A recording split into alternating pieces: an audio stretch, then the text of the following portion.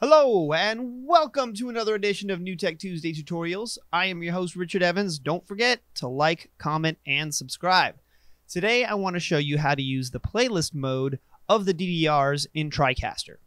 Now DDRs are part of the TriCaster that allows you to play clips, stills, music, whatever. And there's a way to create a continual playlist out of them or use it to play isolated clips using the playlist mode. A simple, sometimes overlooked, especially by me, feature of the TriCaster to help make your shows run smoothly. So, let me show you how it's done, son! Alright. Here we are in the TriCaster TC2 interface. And today what I want to bring your attention to is the DDR1 down here. Now this can be done for any of the DDRs, but I'm just going to focus on DDR1 and show you how to interact with the playlist mode. So with the playlist mode, basically you can turn it on or off by clicking on this button down here on the bottom of the interface.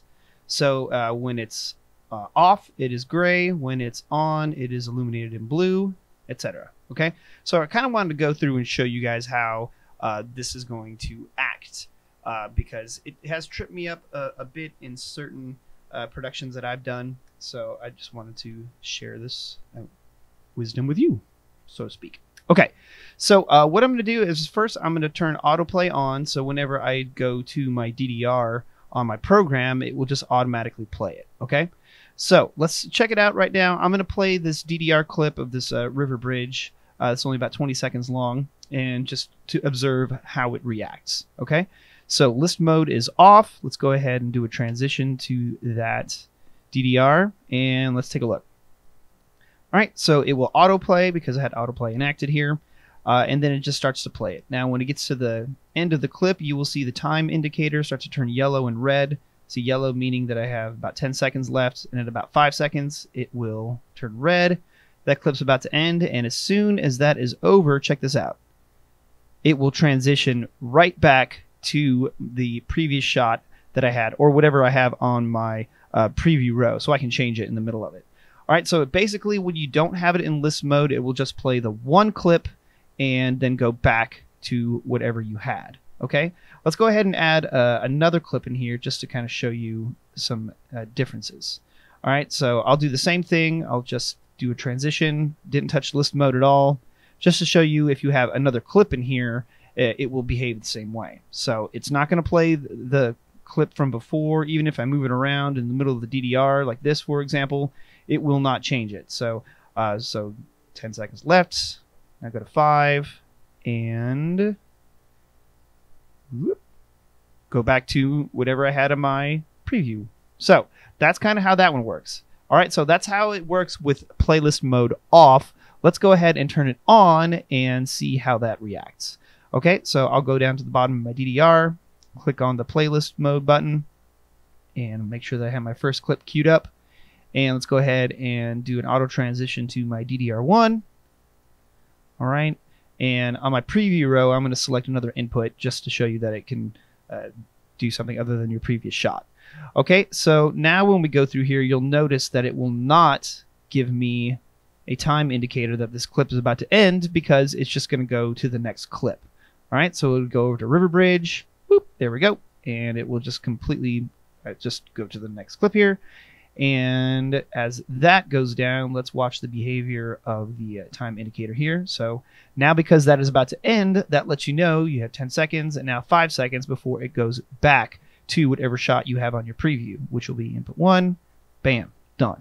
Okay, so this is a cool way if you say want to like play just a quick little presentation video on there. For like your presenters, or if you have a couple of them. But now let's go through, and another way we can use this is also to loop it. All right, so if we have it in list mode and loop, let's go ahead and play that, and I'll show you the differences here. So again, it'll play this Vegas Nightlights clip, and then it'll go to the River Bridge clip, and because I have it in loop mode and list mode, what that means is it is going to loop the list mode over and over again, or the playlist mode, sorry.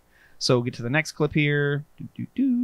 Time indicator doesn't change because it's not going to go back to anything that we have on my preview window.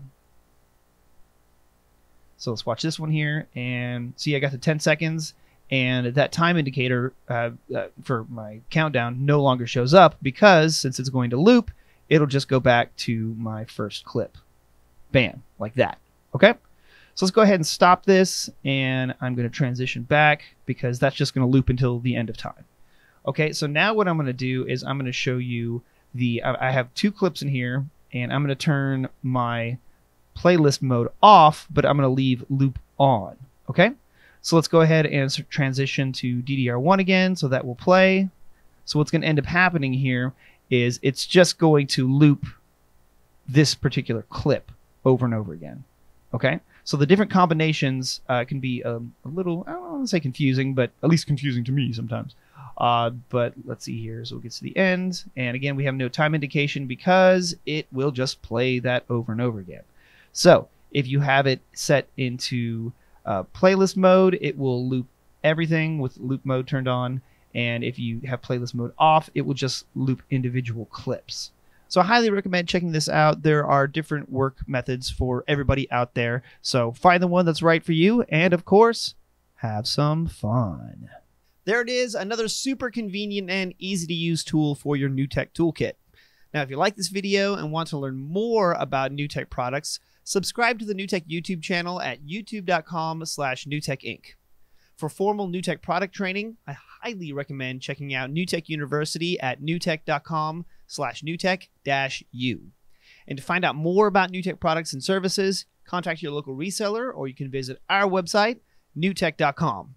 And if you're posting your work with NewTek products on social media, don't forget to tag us using the hashtags NewTek, TriCaster, or 3Play. We love seeing what y'all are up to.